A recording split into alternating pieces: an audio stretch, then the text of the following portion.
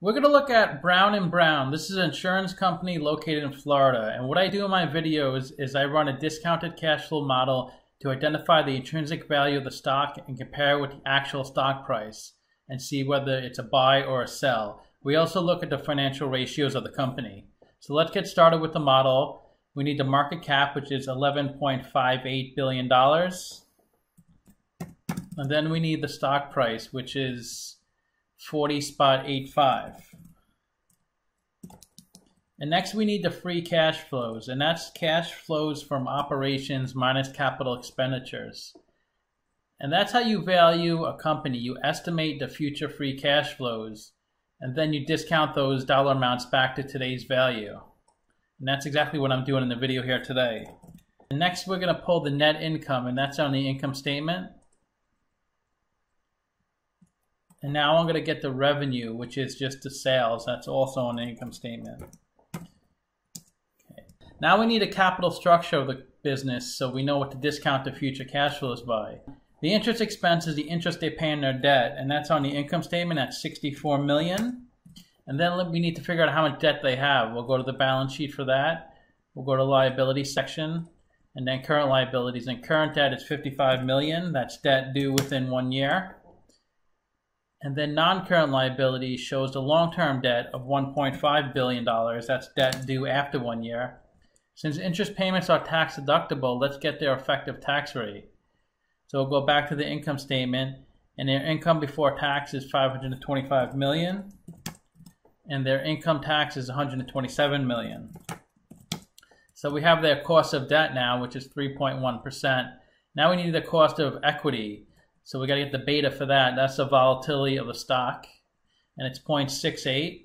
0.68 is a low beta. That means the stock moves about 2/3 of the market. So if the market goes up 1%, this stock should go up about 2/3%. Let's get their current assets. We'll go back to the balance sheet for that. And current assets are assets that can be liquidated into cash within 12 months. And it usually includes cash, accounts receivables, and inventory, and that's $2.5 billion.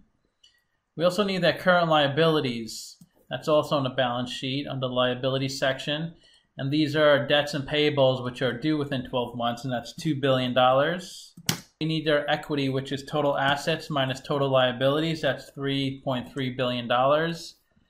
And then we got to get their EBIT. That's earnings before interest and taxes, or operating income. And that's $572 million. That's on the income statement. Now we know their weighted average cost of capital because it's a cost of debt, which is 3.1%, and they have 32% of debt in the capital structure.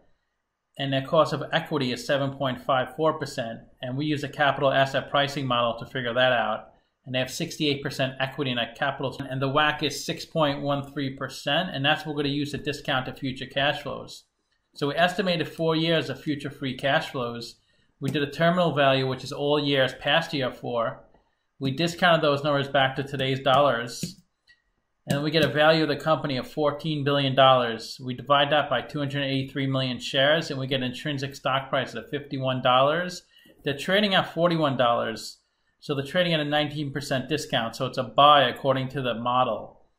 Let's see what Simply Wall Street values the company at. So they're valuing it below what they're trading at. They're valuing the company at $31. So they're saying the stock is 31% overvalued. So they're saying it's a sell. Now let's look at the historical stock price to see where it's been trading. It looks like the stock price has been increasing quite a bit the past few years. Then it dropped at coronavirus. It's come up a little bit, but it's sitting at around $40. It looks like it peaked around $50. Let's look at their financial ratios to get some more information. I haven't done any DCF models on insurance companies on this channel, so I can't compare their ratios to other companies. So we'll just look at their ratios on a standalone basis. So their PE ratio is 29.1. That's not so great. That's a bit too high. The median in the market is 16. I like to see around 15 or below as a value investor. That's price to stock over earnings per share. Their price to sales ratio is 4.9. That's also a little high. I like to see around 2, 2.5 or less. Their price to book ratio is 3.5. That's price to stock over book value per share. That's okay.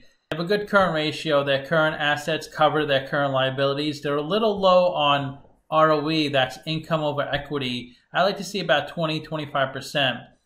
They're at 12%. They could cover their interest payments no problem.